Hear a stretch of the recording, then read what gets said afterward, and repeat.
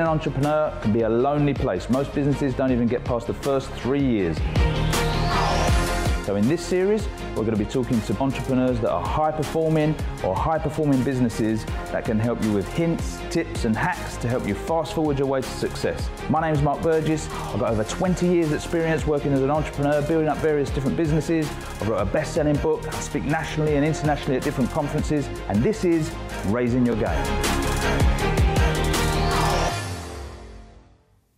I'm really excited about today's episode of Raising Your Game. I'm with a lady called Julia Langkraehr. So Julia built and exited a pop-up retail business that worked in the UK, Germany and Russia, and she now teaches leadership teams how to be awesome. I've worked with Julia in the past and she's had a profound effect on me and my business. Hope you enjoy it. Okay, Julia, thanks for coming in today. I know you've got a mega busy schedule. Before we get into things, are you all right just to give the viewers a bit of a background on yourself and let them know who you are? Well, first of all, my accent always throws people. So I'm American born, but I've been in the UK for almost 21 years now. And in 2001, I started a business here in what's now known as pop-up retail. And then I was in shopping center real estate doing commercialization. And I realized that I could actually go out and possibly build a business for myself in that. So I got made redundant and I started a business in 2001 called Retail Profile. Over 14 years, grew it, shrank it, did fundraising with VCs, got the VCs out, did a trade sale, brought the right private equity in, grew it in both Europe and Russia. So we did a license partnership in Russia with that same concept that we were building in the UK. And then also did one in Germany, built a business in Germany. So same concept, 3 different places, which was very interesting because of all the cultural differences. But yeah, grew that. And then we merged it with a publicly listed company on AIM in 2010. And I stayed for 4.5 years in that combined business. They were an experiential marketing agency. And then left when my equity partners left in 2014. So big journey. So what do you do now then? So when I was deciding who I was going to be without my business, because that's kind of a big thing if you're an entrepreneur, your identity is really tied up in your business. And I was trying to see what was my next phase. And I really loved working with entrepreneurs. I'd been a trainer in a nonprofit organization. And I just was hanging out with a lot of entrepreneurs in a peer group called Entrepreneurs Organization. So I thought, what am I going to do next? And I got this book given to me in 2010 called Traction by Gino Wickman. And I read it, and I realized that if I would have done everything that that book said, I would have got a higher multiple for my business when I had merged and sold it. Right. So I thought, this is it. I've got to learn how to do this, 1, and then 2, I want to help other business owners. So that's what I've been doing since 2014. I trained as an EOS implementer, which stands for Entrepreneurial Operating System. It's a mouthful. Now I actually work with owners and their leadership teams to help them get what they want from their business. Wow. Having gone through all of that process, there's going to be a lot of business owners, entrepreneurs watching the show. You're getting called in to solve these problems all the time. So what's some of the most common things that people say to you where they just feel like, there's no answer to this problem? So I speak with entrepreneurs all the time, and sometimes they're very robust, like, I've got it all handled, right? But other times when you really get them to calm down and you have a chat that's honest, you can say their frustrations. So one of the biggest frustrations is people and management of those people. It can be their partners, so sometimes there's partners that are unaligned. It can be their employees. It can be their team members. They don't have the right leadership team around them to help them build and scale a business. It can be a division of a business. It can be suppliers, or it can be a part of a business. So people is a really big frustration, and it's also our number 1 asset. So it's kind of that whole thing. Really got to figure that out. And I'm guessing for most businesses that feel that frustration, even if they're small, but certainly as they become sort of medium or even large size, they probably get to the stage where they feel like they're so deep entrenched in it, they couldn't even begin to figure out how they would turn that stuff around. So how do they even begin to start looking at that? So we have this thing called when we're working in it versus on it. In the business versus on the business. And what we help entrepreneurs to do and entrepreneurial leaderships to do is to step back away from the business and get a forest for the trees viewpoint at it. And so one of the first things we do is we sit down and we do what we call a 90-minute meeting. So it takes about 90 minutes. And in that 90 minutes, we can transfer all the knowledge, information, show them the tools, show them the process, so they can make an informed decision to see if it is right for them or not to implement an operating system. And I'll just talk a minute about operating systems. They're actually quite trendy now. There's a whole bunch of people out there developing operating systems to run your business on. Mm-hmm. And so the one that we have is called the Entrepreneurial Operating System. It's a system to operate for entrepreneurs. In this 90-minute meeting, we show them, well, there's 4 things. We talk a little bit about me, so you know my background, and also the systems, you know we're not practicing on you. The second thing we do is we turn the tables and find out more about that business. So where they've been as a business, where they are today, and where they want to take the business. And we hear from all the people around the table of the leadership team. And then we show them the tools. So we have tools in what we call a toolbox, that if we can implement those tools in a business and get them strong, then the business is just more fun, easier to manage and scale. And then we have a proven process to take teams through to get the results that we get. Wow. Okay. So they're supposing that someone's watching this and they're thinking to themselves like, wow, yeah, I mean, I'm not sure about my team. I think they're what let me down. Do you think that most business owners are right with that point of view? Or do you think that actually they probably need to just take a closer look at the way that they're working and the way that they've set up the business? Or yeah. So I think it's a little bit about both what you've said. So first of all, it's about how do we structure the business. So where are we in the life cycle of the business? Are we just after startup? How many people do we have? How much complexity is in the business? So one of the things we do is we work with teams 10 to 250 employees. So a person that's got 10 people in the business is going to have a smaller leadership team around them, but they're going to have to start developing systems and processes and get more specialized, the people around them. They can't do everything because the business is going to grow a little bit beyond their reach. So we call this where businesses grow and then they hit a ceiling and then they try to grow again, but they can't, they get stuck. So it's typically a structure or a system that's not built for that size of the business. So what we do is we help businesses, wherever they are, to come in and show them where they are and then what they need to do to get unstuck, as we would, to then start growing. And sometimes it's the structure of the organization and the people they have around them or lack thereof. Do you think that a business should have people that only do one very specific thing? Or do you think that it should have people that are able to easily dip in and out of lots of different things? That's a great question. In the beginning, everybody does everything because we just have to get it done and get it scaled. Eventually, we have to start getting more specialized. So we have to have somebody that's going to be accountable and responsible for sales and marketing. Somebody that's accountable and responsible for operations, which is delivering the product and the service that we offer. And then somebody accountable and responsible for our both like financial and administrative functions. So as the business grows, we have to make sure that we're structuring at least those 3 departments and the person that's what we call the glue, we call them an integrator that harmoniously integrates those 3 functions. And we customize from there for that business what we call an accountability chart. Thank God for integrators. Everybody needs integrators, right? Especially if you're a visionary. Okay, so what we found, because we did some work together, and what we found was, or what I found in my own head. Tell me if you agree with this or not. Maybe you don't. You start the business on your own, right? So you do everything. Your hands are in all the different pies, and then you employ staff just because you can't cope anymore. And you tell the staff to do what you were doing. So they just basically do the tasks that you made up, and they don't take any real responsibility. I mean, they take responsibility, but they'll always check, did I do this right? And you grow and grow that way.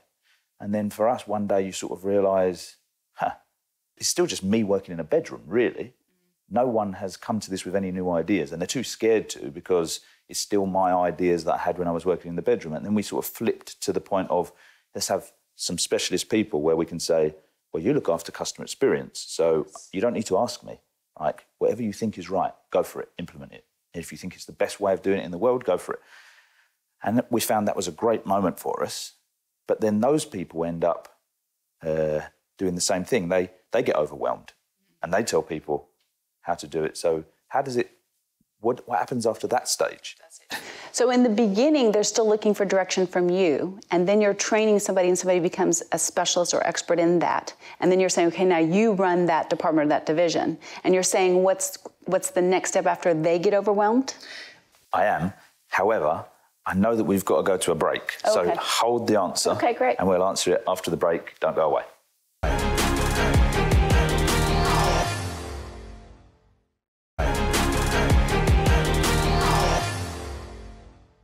Okay, welcome back. So, just before the break, we started to talk about how a business develops from being just a solo entrepreneur into a team that does what he wants them to do. And then eventually you realise that you should get the team to do stuff because they're probably better than you at it. You employ better people than you. And then that leadership team, if you like, get caught up in the day-to-day and they start employing people to just do what they said. And no one's really... You go back to the idea that no one's got any initiative, no one's driving anything forward. Maybe you've got people in the organisation that maybe don't match your core values or you're not quite happy with. Like, how do you manage that whole thing going forward? People component in EOS, we say right people, right seats. So there are two things you need to make sure you get right for the leadership team, and then once the leadership team's right, the entire organization. And the first one is right people. And we define that as someone that matches your core values. So you do a discovery exercise to find those core values, you articulate them and perpetuate them. And we want you to hire, fire, review, reward, and recognize around them. So you need to first look and see, are the people that you put around you, that are now your leadership team, do they match your core values?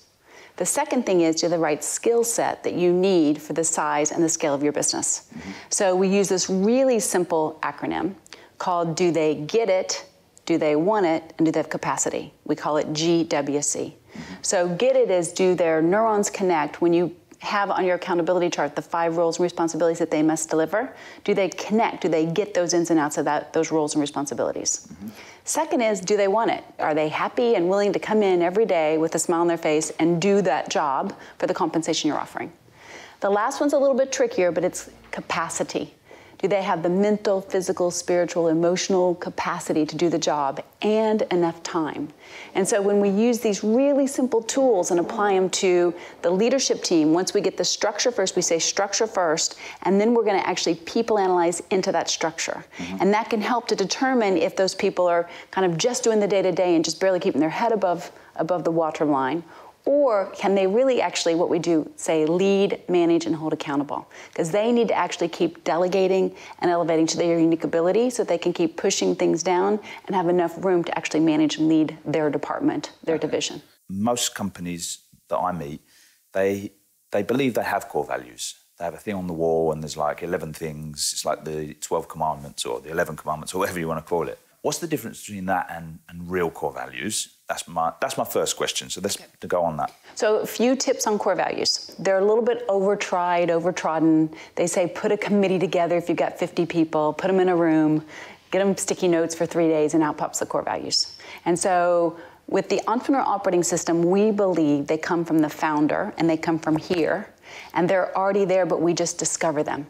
And so once we do that, we articulate them. And it's usually less is more, 3 to 5, sometimes 6, but 3 to 5 priorities that are not permission to play, you and everybody else. It's something that makes you unique, and no two businesses have the same core values. So less is more, 3 to 5, and then you want to articulate them.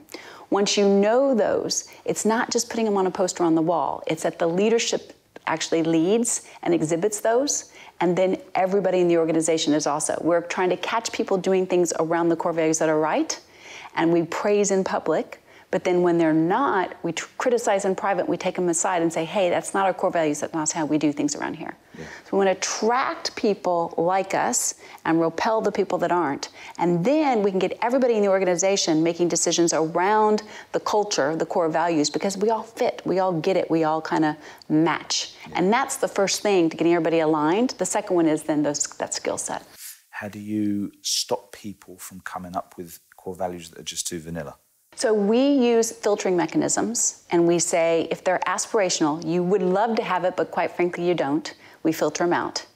If they're accidental, they got there, but they probably shouldn't, they don't serve us today. Or the last one we call is permission to play. So here's an example, trustworthy. I gotta have people with integrity, gotta have people that are trustworthy. And when you're interviewing, if you get an inkling or if you check a reference and you realize that somebody's not trustworthy, you're just not gonna hire them. So that's a minimum standard that you probably don't have to have as a core value because it's something that's just gonna happen regardless. So the core values really actually are customized to you and really articulate the personality and how we act, think, and do in the business. You sit down and you figure out your core values. And you think, oh, I've got it now, I understand this. You lay all that out and you find some of your staff don't have those core values. Then what? So there's a little bit of a combination of right people, right seats. Now I'm going to give you 4. So you have right people, right seats, and they match and it's great, and usually they're great performers, and if you give them the tools, resources, time, and attention, they're going to perform for you because they want to do a good job.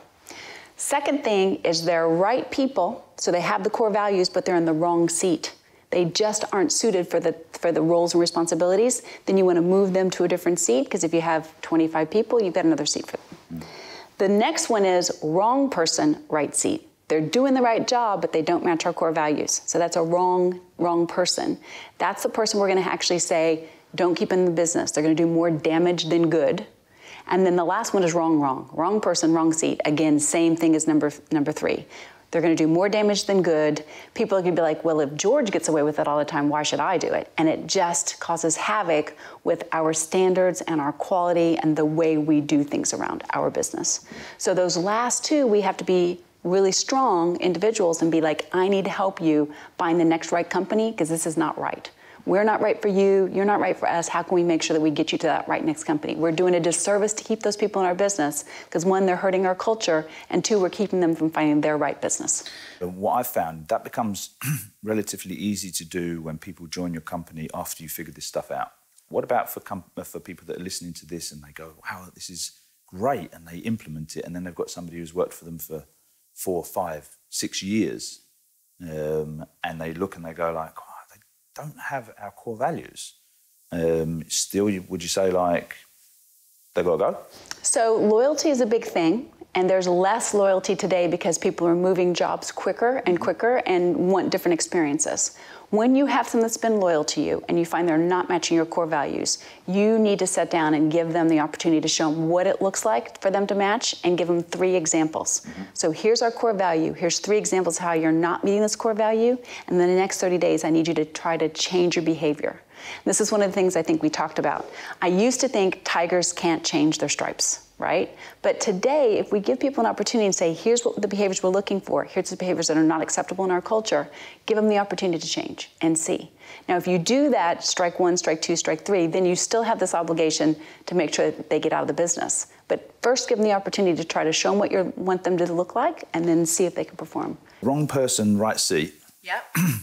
Maybe you've got, see if I've got a good understanding of this, maybe you've got a sales guy. He does 200% of his target every month, but he does not meet your core values in any way whatsoever. What do you do? He's really annoying everybody around him. When people come in, there's dissension. There's, he's not nice to everybody. He puts himself above everybody else. So that sales guy who's actually really super performer, but it's just annoying everybody around him, he's going to be doing more damage than good. And that's hard to do in the beginning, but once you get him out, the people around you will be like, what took you so long? He was just really so not fitting. It's a scary move, I guess, for a business, though, isn't it? Yeah. Everybody in the organisation has an impact on the revenue, but a salesperson specifically who's bringing in money, and you've said, I want you to, I don't know, we've got a commitment around self-development. It's one of our core values, and he's like, yeah, well, whatever, but I'm doing the sales. Yeah, I know it all already, right? Or I'm not changing. Yeah. So there is a tool we call the People Analyzer, and it's this black and white tool that we can actually sit down and show him and have him evaluate himself, and him evaluate you, the direct report. And then you do the same thing. And again, it's just showing them what we're looking for. If they can't get there, then we have to do that tough decision. And this is this whole thing about short-term gain versus long-term damage. We have to look at, okay, maybe he made the numbers this quarter, but what's the underneath impact he's having on the organization as a whole? Yeah. So let's say it's your business, right? You've built a phenomenal business. You run, you help phenomenal businesses and help businesses turn into great businesses. But this is your business. you're a small business, you're 20 people, you step in and your sales guys don't meet your core values. There's maybe 3 sales guys, let's just say, for argument's sake, you've got 3 sales guys, one of them meets all your core values, and he's a mid-range performer. 2 of them are your top performers, they don't meet your core values whatsoever, and one of them's not that great and he doesn't meet your core values. What do? Give me a tough scenario. So first of all, we're not going to fire everybody at once. We don't want to knock the business over, right? So we want to do this gradually. We want to give everybody a chance. And it's first on us to communicate what our expectations are and show them what good looks like and show them what we want them to do, both in behavior and also in performance. So the first thing is we've got to get that right. We have to structure the department and make sure the department head is good at leading, managing, and holding accountable, but then making sure that we're communicating to them what it looks like for behaviors in terms of teamwork, teams of working together and how we treat our customers and our team members, but then also performance, that it's not just about the numbers, because if we're just numbers oriented but not culture, we're going to perform, but it's not going to be a great place to work, and you're going to have a lot of turnover.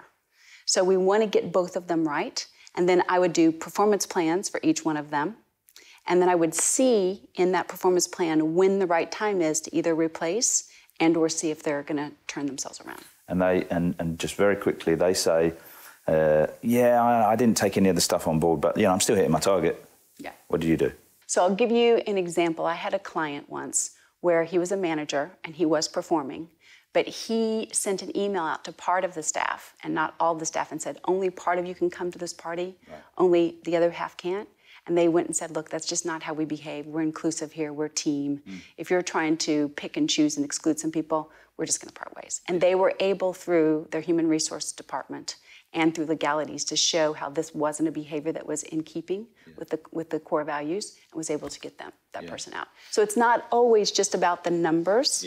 And again, it's gonna be harder to get somebody out of the business that's performing but acting inappropriately, but that inappropriate behavior can be called up. But ultimately, forgetting the legal side of things that people obviously have to look into, it's black and white, really. If they meet the core values, they can stay and they can perform, and if they get the job, and if they don't, and you've given them the opportunity, then there's no future. But they fit. Like, I have a person that I work with, and she's just a delight and a joy to work with. I trust her 100%.